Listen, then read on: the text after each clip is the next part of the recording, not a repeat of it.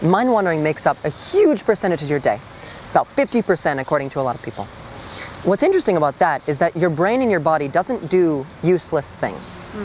Why is your brain spending 50% of its time doing this? And why is it always automatic?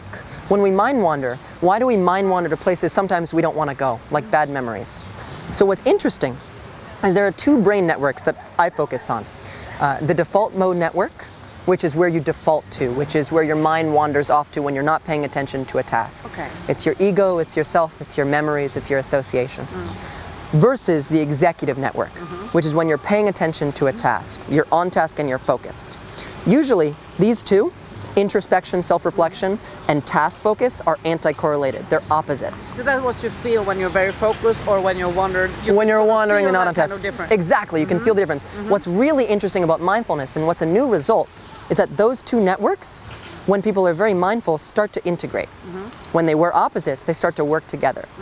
And when you say mindful, you don't mean the focusing thing. You mean that non-judgmental, being here and now, in the present moment? I do. I also mean focusing on your focus. I mean paying attention to where your attention is. Okay.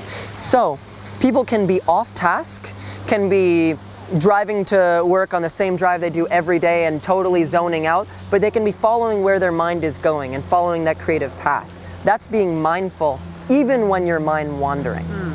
This integration of opposite networks is a new and really exciting result because it validates what practitioners and meditators already say. What they say when they say, gosh, when your mind wanders and thinks about how your left foot is feeling and how itchy your sweater is, they're always thinking about that. They're more involved in their body and they're more practiced. When they introspect and think about their ego, it's not automatic. They're following it and pulling their thoughts to better places and pulling them back to being paying attention and being on task. What I mean to say is the objective data from the brain totally matches up with the subjective data from practitioners and meditators. It's the same story. Science people are watching their machines, they can see that that is correlating with what the people say about what they experience.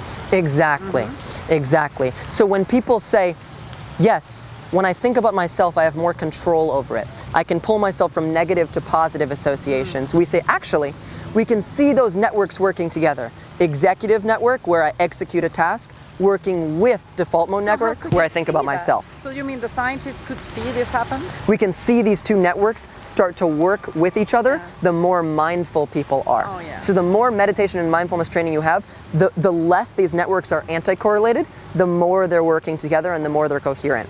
Really cool. Another thing you found is that when people can see what the scientists can see, that the networks are sort of being active or deactivated, it happens something also with the meditation learning. That's what you're talking about, sorry.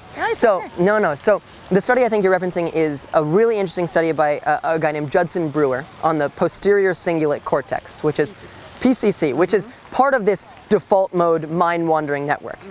So we know that when people are meditating successfully, that network is generally deactivated. The PCC specifically is deactivated, it's less active. So what Judson Brewer did was, hey, instead of just understanding it, I'm going to use this as a training tool.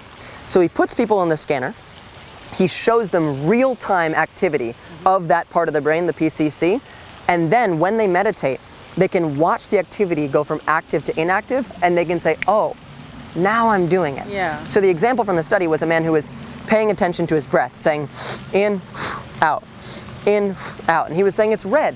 Why is it active? I want it to be blue. But then he said, all right, I'm going to calm down and just breathe and just experience the breath. And he saw it go from red to blue and he said, oh, that's what we're talking about. That's what we're doing.